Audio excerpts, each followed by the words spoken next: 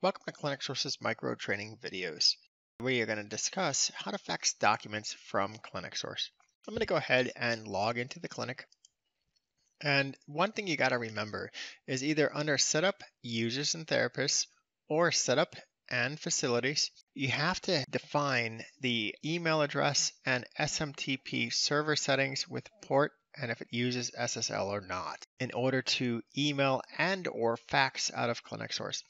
Currently, I am defined under Facilities. So if I click on Facilities, you can see that the SMTP, a username, password, server, and port are defined for the facility location. So anything that I do will be leaving this particular account from the business level.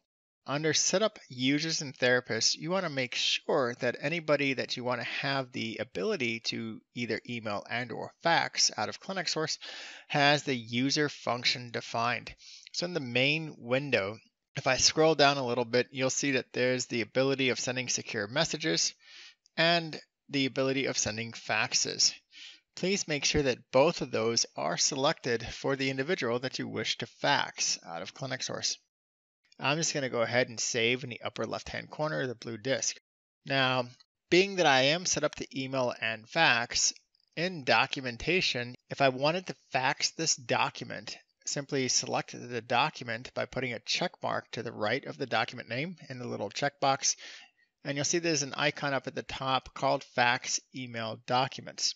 When it opens, the default tab is Email, but you'll notice the second tab over says Fax. Select the Fax tab.